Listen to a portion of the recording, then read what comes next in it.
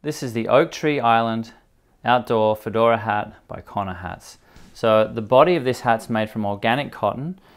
The trim though is made from weathered cotton, which is a neat little accent here. There's a nice chin cord made from leather.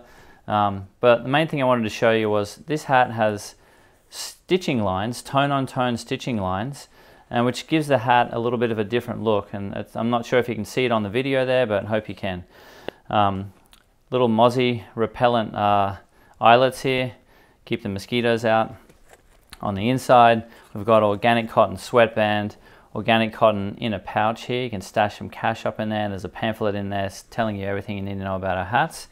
Our labels are made from recycled plastic bottles. And that is the Oak Tree Island Outdoor Fedora Hat by Connor Hats.